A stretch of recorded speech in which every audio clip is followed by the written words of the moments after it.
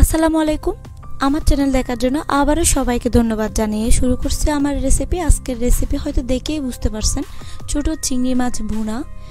এই ছোট চিংড়ি মাছ ভুনাটা অনেক ইজি এবং অসম্ভব মজার একটা রেসিপি, এই জন্য আপনাদের সাথে শেয়ার না করে পারলামই না। আর প্রতিবারের মতো যারা আমার চ্যানেলটা সাবস্ক্রাইব করেন না, প্লিজ সাবস্ক্রাইব করে নেবেন, পাশে থাকা বেল আইকনটা অবশ্যই ক্লিক করবেন, এতে যে কোনো রেসিপি আপলোড দিলে আপনাদের কাছে সবার আগে পৌঁছে যাবে। আর যারা সাবস্ক্রাইব করেছেন তাদেরকে অসংখ্য ধন্যবাদ। রেসিপিটা হয়তো দেখেই বুঝতে পারছেন, অসম্ভব মজার একটা রেসিপি, খুব কমন এবং মজার একটা রেসিপি আপনাদের সামনে আজকে নিয়ে আসলাম। এই জন্য যে যে উপকরণ ব্যবহার করছি, 500 গ্রাম চিংড়ি আমি ভালো করে ধুয়ে পরিষ্কার করে নিয়ে নিছি।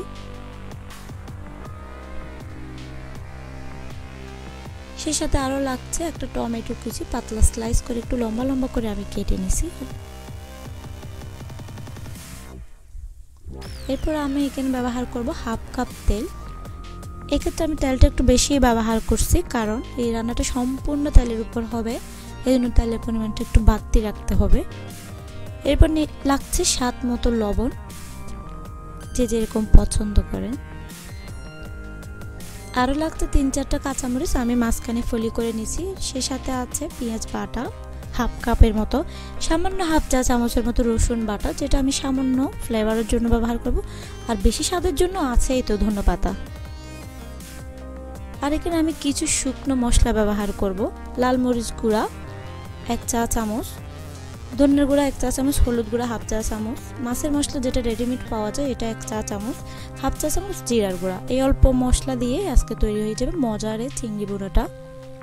আমি চুলায় তুলে দিলাম একটা ফ্যানটা হালকা গরম হয়ে আসলে এতে আমি দিয়ে দিব যে হাফ কাপ তেল আমি রাখছিলাম, এই হাফ কাপ তেল।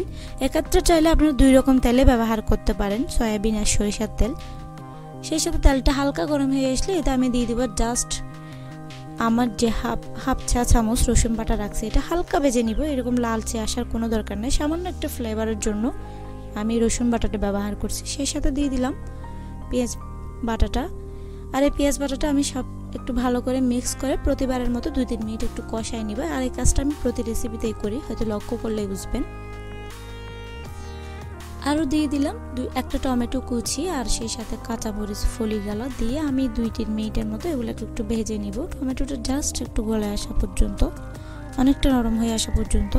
টমেটোটা যখন নরম হয়ে আসবে এতে আমি দিয়ে দিব শুকনো মশলাটা। এক্ষেত্রে চুলার আঁচটা একদম লোতে রাখতে হবে, আর সঙ্গে সঙ্গে নেড়ে দিতে হবে, আর নাড়ার কাজটা খুব দ্রুত করতে হবে। এবং এটাকে আমি জাস্ট 10 থেকে 15 সেকেন্ডের মতো করে এভাবে তেলের মধ্যে ভিজিয়ে নেব। এক্ষেত্রে আমি কোনো রকম পানি আঁচ ব্যবহার করব না, যেহেতু পানি দিচ্ছি না, এই জন্য কাজটা দ্রুত করতে হবে এবং খুব সহজে মশলাটা কষানো হয়ে যায়। এরপর আমি এতে দিয়ে দিব চিংড়ি মাছটা, যে চিংড়ি মাছটা আমি পরিষ্কার করে রাখছিলাম। চিংড়ি মাছটা দেওয়ার পরে ভালো করে চিংড়ির গায়ে মশলাগুলো লেগে আসা পর্যন্ত আমি একটু ভালো করে মিক্স করে নিচ্ছি। এবং এতটুকুতে আমি ঢাকনা দিয়ে রেখে দিব 2 থেকে 3 মিনিটের জন্য।